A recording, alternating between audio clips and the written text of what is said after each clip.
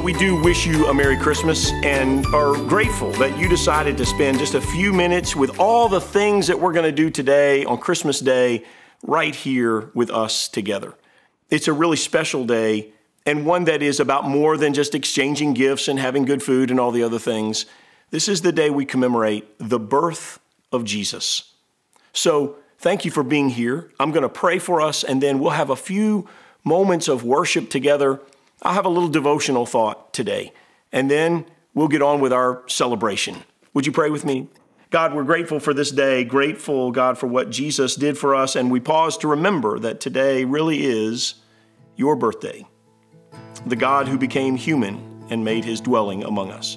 We celebrate that today, along with all the other family stuff that we'll do, thankful for the privilege of knowing you.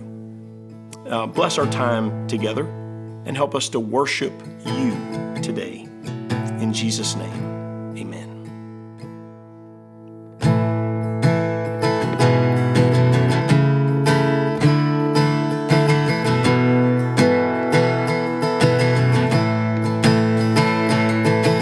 Go tell it on the mountain, over the hills and everywhere.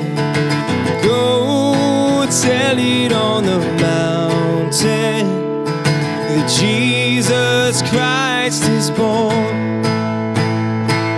While shepherds kept their watching o'er silent flocks by night, behold, throughout the heavens there shone a holy light.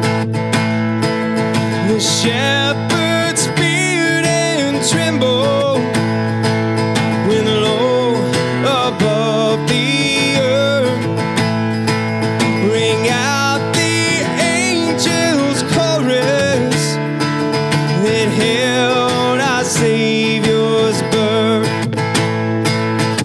Go tell it on the mountain, over the hills and everywhere. Go tell it on the mountain that Jesus Christ is born.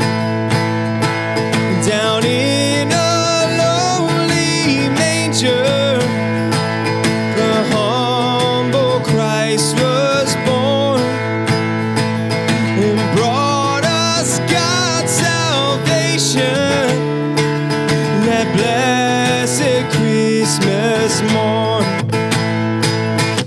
Go tell it on the mountain, over the hills and everywhere. Go tell it on the mountain that Jesus Christ is born.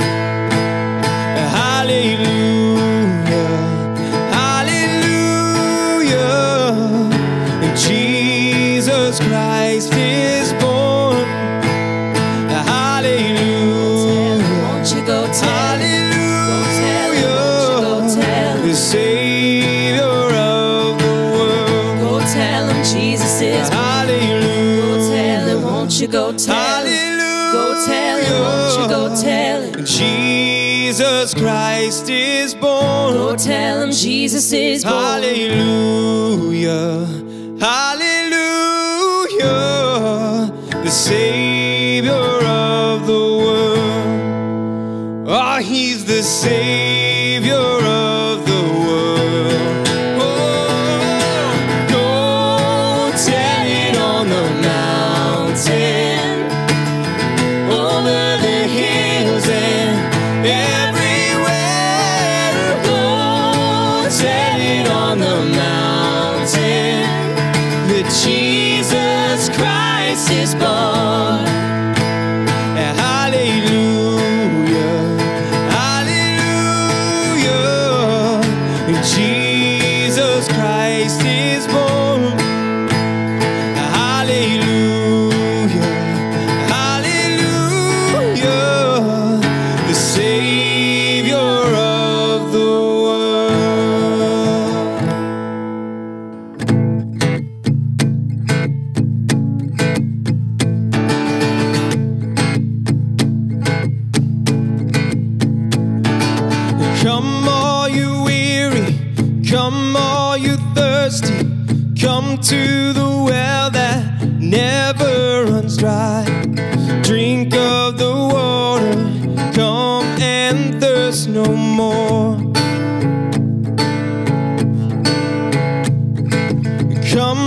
you sinners, come find his mercy. Come to the table, he will satisfy. A taste of his goodness, find what you're looking for. For God so loved the world that he gave us his one and only Son to save us. Whoever believes in him will live forever.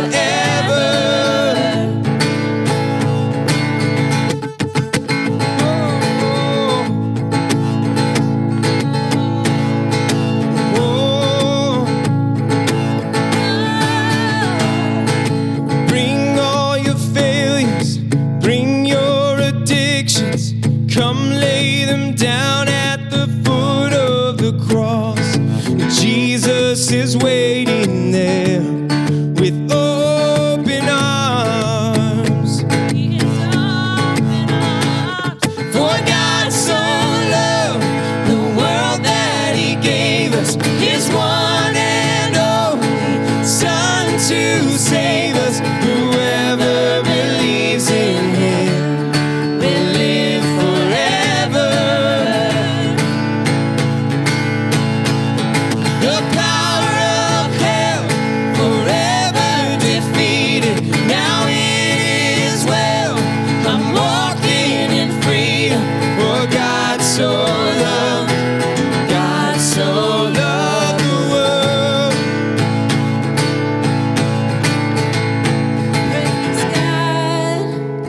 Praise God, from whom all blessings flow. Praise him for the wonders of his love. Praise God, from whom all blessings flow. Praise him for the wonders of his love, his amazing love. For God so loved the world that he gave us his one and only Son to save. For God so loved the world that he gave us his one and only Son to save us. Whoever believes in him will live forever. The power of hell forever defeated. Now it is well, I'm walking in freedom. For God so loved the world.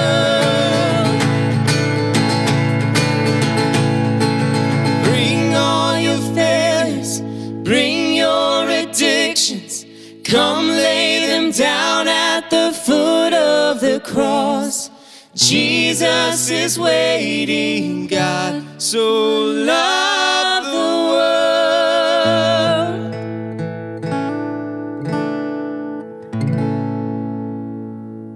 Happy birthday. That's a phrase that every single one of us has heard and said and sang every year. People wish you on your special day a happy birthday. Why?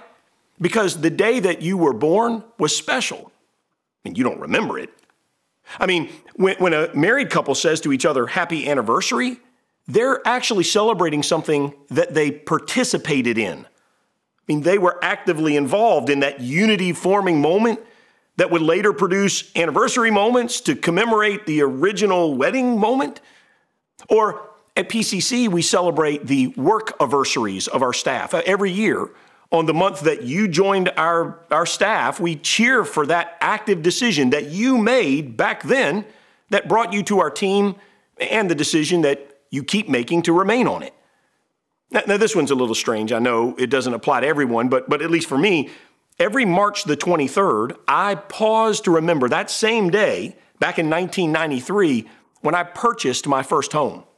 We signed the papers late in the afternoon, too late to actually move stuff.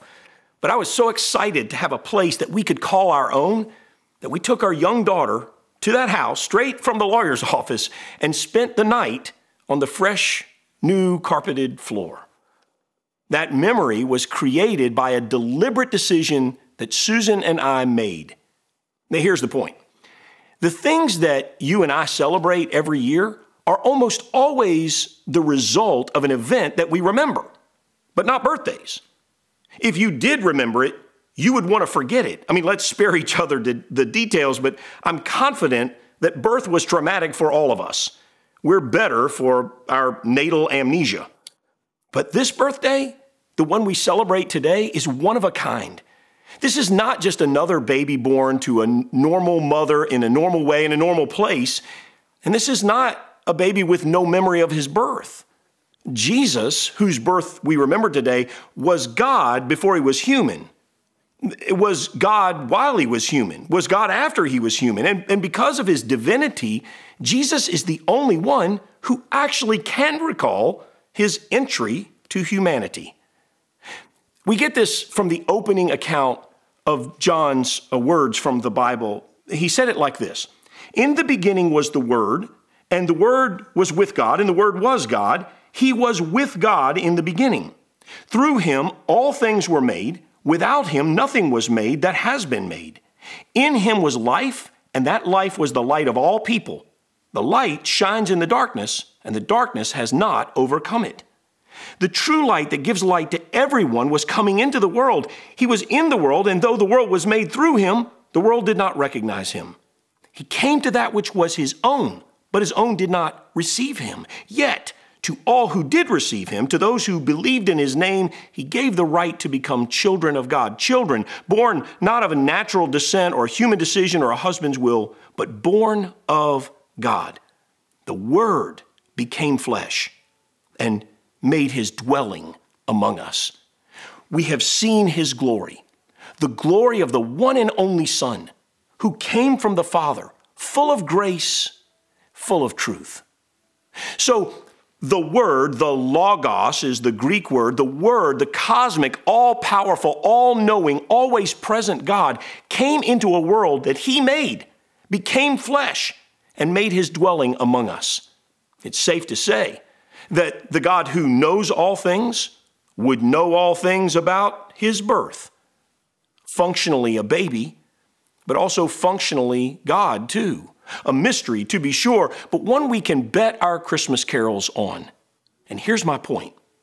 You and I sing to celebrate our birth every year because the day you breathed your first breath was a blessing to everyone around you.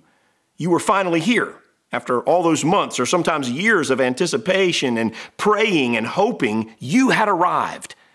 For Jesus, our birthday celebration of his special day today is bittersweet. I mean, on the one hand, we win. Jesus' birth ushered in a new freedom for those of us who pursue God. We now have access to him. We can know him intimately. We can talk to him directly. No more priests or pastors or religious types deciding when to open the gate and to whom. Because of Jesus, we can talk with God, hear from God, be in relationship with God.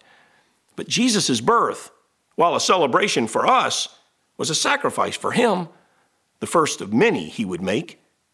Imagine, though, surrounded by all the trappings of heaven, with angels waiting on you and absolute safety and no lines, no traffic, no bills, no hard work, no war, no hatred, no mistreatment, no politics, no sin, no temptation, no arguments.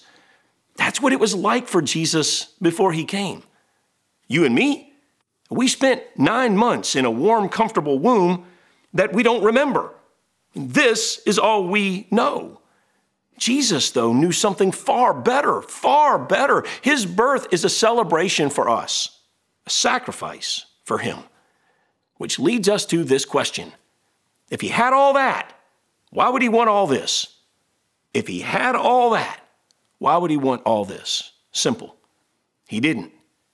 He didn't want all this. He wanted all of us. He didn't come for the corruption or the chaos, the brutality or the bitterness, the hatred or the hostility. He didn't come to embrace our world's brokenness. He came to fix it with himself. His very presence in the world was, as John put it, a light in the darkness. No, a light that overcame the darkness. And that is why we celebrate his birth. No longer do we have to accept all that's wrong with our world. We just have to accept the one who came to make it right.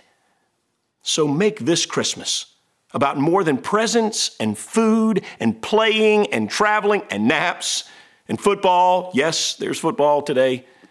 All those things are good. They're just not enough.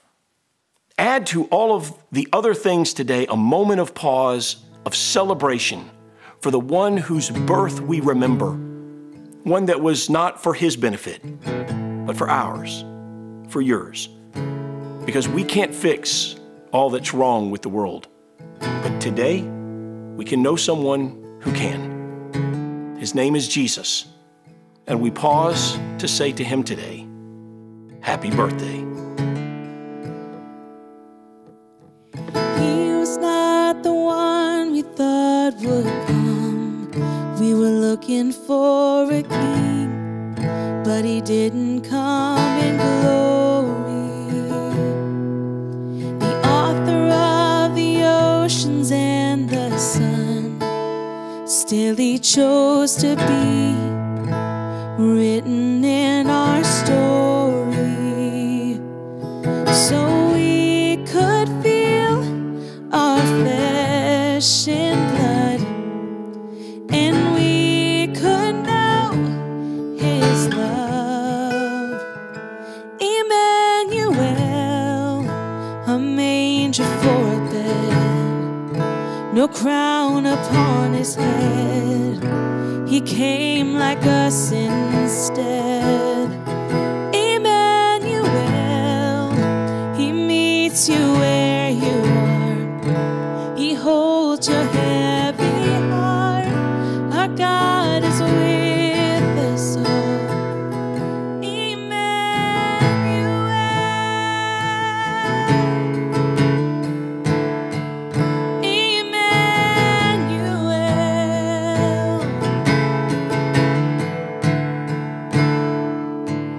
It was no mistake that he arrived, lost without a home, helpless as a baby. So if we're feeling lost in our own lives, we are not alone. He has felt the same things, because he lived in flesh and blood. We can know his love. Emmanuel, a manger for a bed, no crown upon his head. He came like us instead.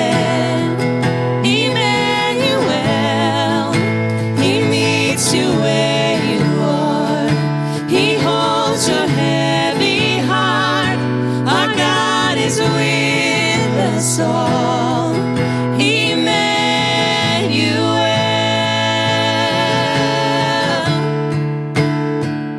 Emmanuel.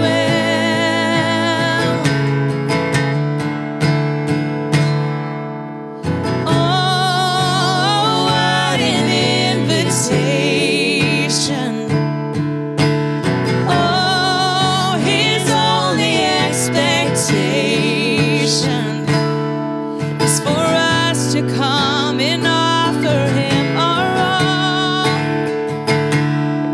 to kneel before the child who shall be called Emmanuel, a manger for a